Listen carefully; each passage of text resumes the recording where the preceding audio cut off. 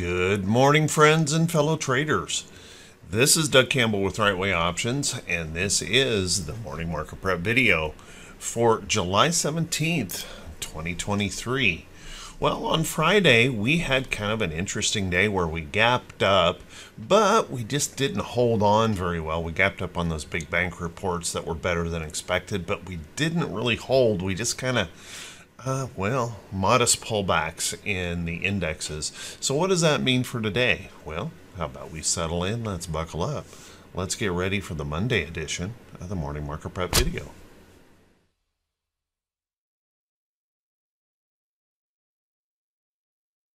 Good morning once again, everyone, and thanks so much for being here. I do truly appreciate it. Hope everyone had a great weekend. Let's take a look at these charts and see if we can figure out how we might want to approach the market for today. Well, as you can see here in this chart, I have changed this to green because I followed what I said. We hold this area here, and I'm going to turn it green. But I think there is still some question. Don't get overly confident here. In the current market situation, there is that possibility that we could drift right back down below that and turn that red again. Now, taking a look, you can see if the bulls can continue to find inspiration here in the market. Well, I'm going to look right up here at this resistance to see if they can break through that level of the chart. And if they can, I would suggest we're going to move just a little bit higher right up into that region of the diamonds chart. Now, if the bears find inspiration today and continue to push us down, and we had some bad economic news coming out of China last night that has the market feeling just a little bit on the bearish side this morning. Nothing major, but pulling back just a little bit, and there is that uncertainty as we still wait for the ramp up of the earnings season. Now, as you look right here, we could pull back right into this level here and potentially retest that level as support. And if that holds, hey, we're in great shape. If that were to give up just a little bit, the next real level of support that we've got is back down here.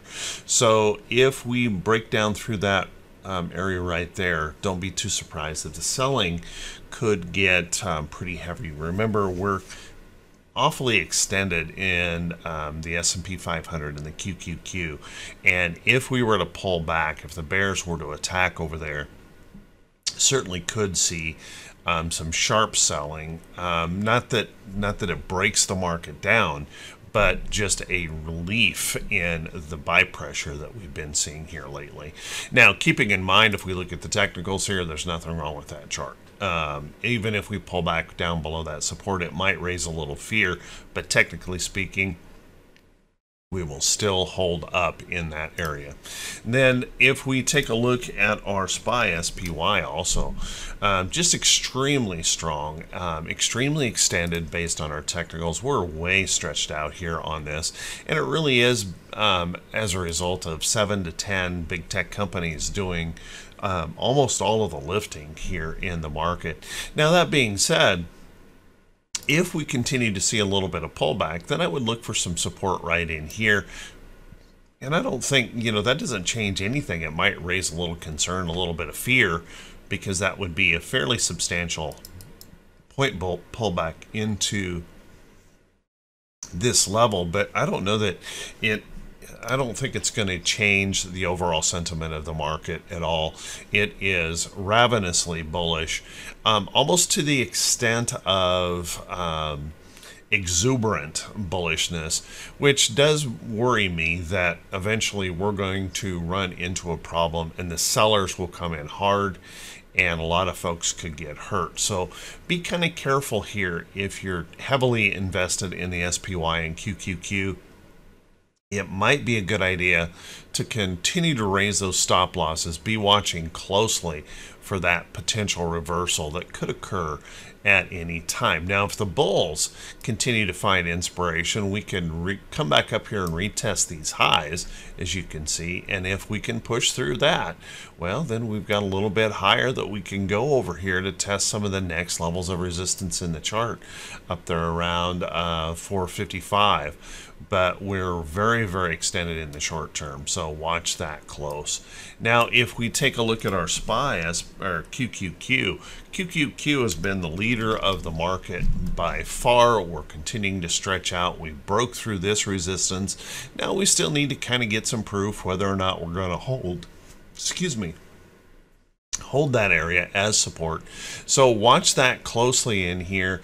If the bears were to find inspiration today, and you can see we got a little shooting star coming in there yesterday or on Friday, suggesting that we may be weakening just a little bit. If the bears were to push back, I would look for a pushback into here, and that doesn't change anything in this chart. We're still very, very extended, a long ways away from our 50-day moving average. Bulls are really hungry to buy up very, very expensive tech stocks. If the bulls were to find inspiration here and continue to push, then I would look for a retest of Friday's high, and you can see that's a resistance area that we'll have to watch pretty closely. We could fail at that area in a retest. If not, then we look to push right up here. It's amazing how we have just rallied this straight back up, even though these companies haven't been producing the earnings that they were last year ago, but we're pushing them right back up there in similar prices. Let's take a look at our IWM. IWM also turned this line green. As you can see, we pushed through, we held up in there. Friday, we saw a little bit of selling coming in here. I think the question is whether or not we're going to hold this level here in the chart. And if that were to fail, nothing major happens. We push back down into this level of price support in the chart if the bears were to push, and I don't think that changes anything. Still very bullish, still quite extended away from our 50-day moving average, which does make me nervous. But if the bulls continue to find inspiration, let's look for a retest of that resistance up here. And then if they can go a little bit further, notice I've added a little downtrend line in here. Maybe we push right up into this downtrend area of the chart before we find a little bit of pullback or consolidation in the IWM. Let's take a look at our economic calendar for today. And our economic calendar, well, first off, let's look at our VIX. Our VIX is acting like no fear here in the market at all. In fact, it's been kind of a funky little VIX chart here. So much so that the CBOE has put out a new product trying to combat this change, because there's such a rise in high speculation trading and zero data expiration options that has changed the dynamics of the market dramatically. So keep a close eye on this. If we were to see a little bit of bearish action come in, we might see a little bit of fear come back up there in the market. If those bulls can push on through those highs, then we need to be breaking these support levels down here. Now, keeping in mind, this is very, very low on the VIX, suggesting a bit of a complacency area here in the market. So, and when we get complacent, if we start to sell, that's where panic kind of comes in. So watch carefully. Again, maybe raise those stop losses, start watching carefully for that potential if the bears start to become emboldened on anything. And then if we take a look at our T2122, our T2122 relaxed a little bit here on Friday with that bit of selling, and we needed that. We have been so overextended here for so long in the market. So a little bit of relief in here sets up that opportunity. If we can find some reason for bullishness, gives us that upside opportunity in the chart, keeping in mind that there's still that big downside potential pressure that could come in just from the overbought condition itself. So watch carefully there. If we take a look at our T2108, T2108 also pulled back a little bit, but there's nothing wrong with this chart except the fact that we're a bit overextended. Notice last time we extended up this high, the sell-off was pretty harsh. So kind of keep that in mind. Now, I would say this is a very different chart pattern because we have rallied up here in a more consistent rally instead of that straight up move that we had here. But that being said, we are reaching that very overbought condition in the market. A little bit frothy here, and when that happens, then we look for longer consolidations or more of a pullback. And who knows, it may be the earnings that trigger some of that. So watch that carefully. And then our T2107, which is the percentage of stocks above their 200-day moving average, also very, very bullish. Nice little pullback there on Friday. The bulls are still in control. But remember, when we start reaching up here into these 60, 65 areas here in T2107, we start to reach that very overbought condition and that very frothy area of the market where we would expect a little bit of rest or pullback. And then our T2101 on Friday continued to extend that momentum in here. We've had a relatively broad-based rally the last few days of the week here, but as you can see, reaching up here into some resistance area, we still haven't hooked over, but that breadth, market breadth, continues to remain strong. What we don't want to see is that hooking over and that breadth really shifting direction here in the market. Let's take a look at our economic calendar here for today. And our economic calendar, well, it's not the biggest calendar that we've seen here for a while. On at least today's look, we're going to have Empire State Manufacturing, which has been an extremely bearish number for a long time, but the market doesn't care. The market just doesn't care that manufacturing is not in good shape. They're just absolutely ignoring it. So I don't know that it matters when that number comes out. Let's see if we can get a little improvement. We've been starting to see little tiny bits of improvement in that manufacturing sector. And then we've got some bond auctions here today to be paying attention to. We've got retail sales on Tuesday. That'll be a big market moving potential number, and we're going to have industrial production in there, business inventories, housing market index, and then that Treasury International Capital at the end of the day.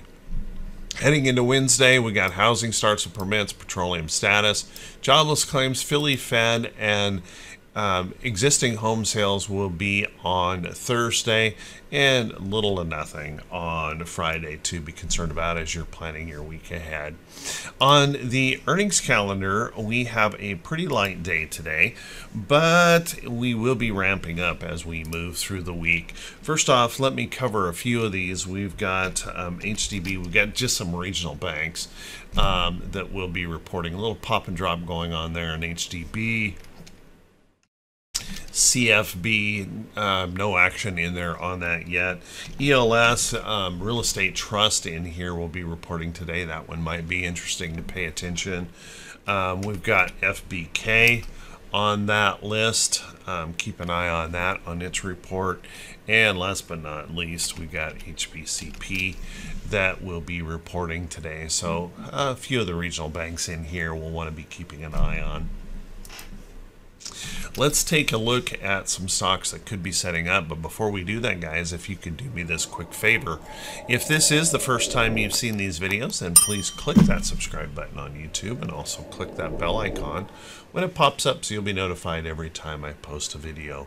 And if you find these videos to be useful or helpful, if you could do me that quick favor, if you could also click that thumbs up button and leave a brief comment. That helps the channel to continue to grow.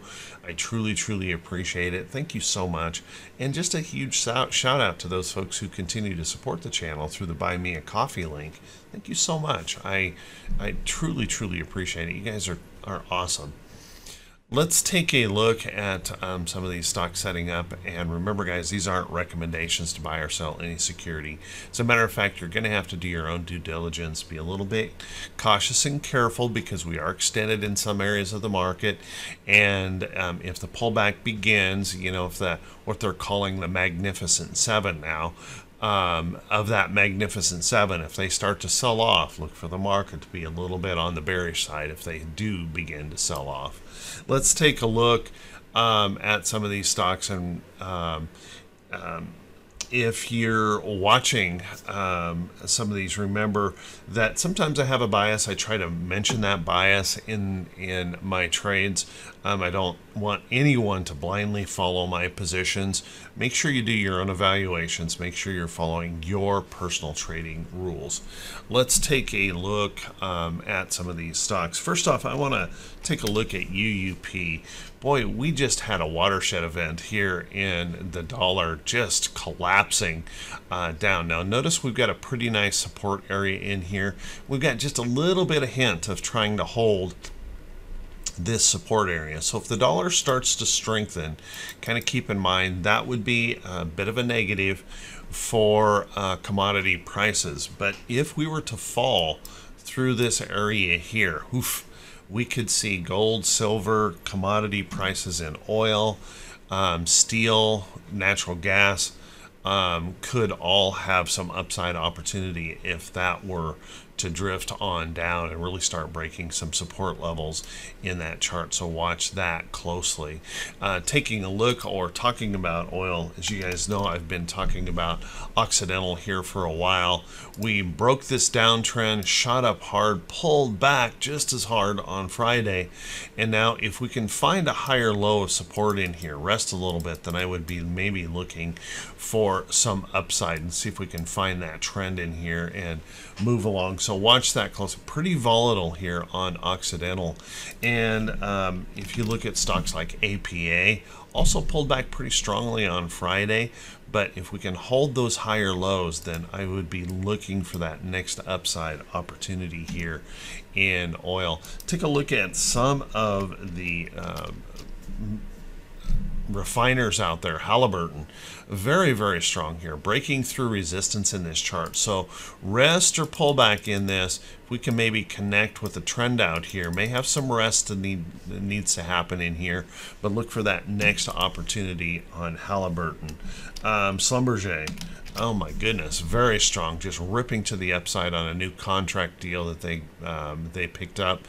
Any rest consolidation in here could set up an opportunity.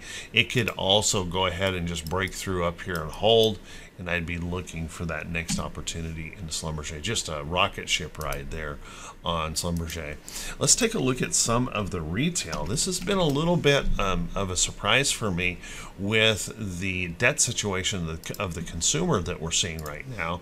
But KSS, nice little rally to the upside. We broke through some resistance here, little rest or pull back into trend. I would look for that next opportunity to start moving to the upside in coals. Take a look at, now keep in mind, you will want to start paying attention to when these earnings reports come out, because that can make a major impact on these charts.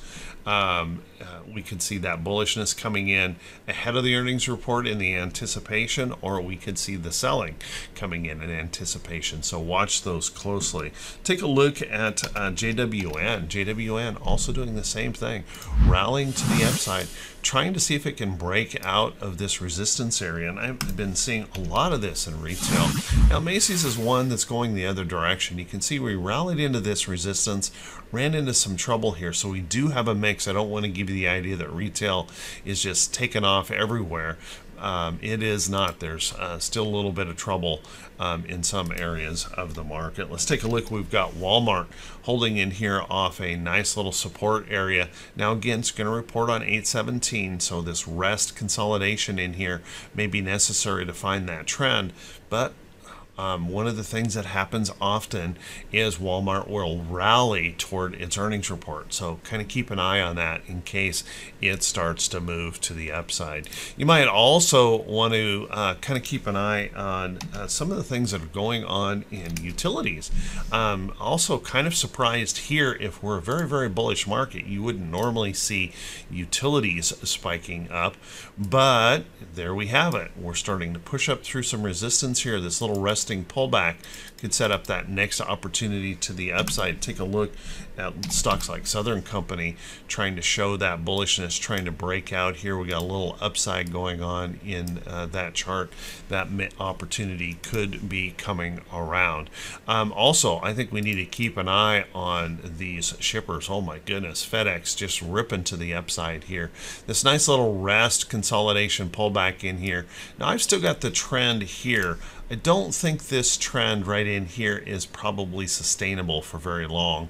So I would watch for a little bit more rest or consolidation to come into FedEx, and then we'd look for that next upside opportunity to come along in that chart. Take a look at US Steel. Now, US Steel hanging in there pretty strong. Now, once again, I have a bias on this because I am holding US Steel on with a longer term, little bit longer term attitude toward this for more upside.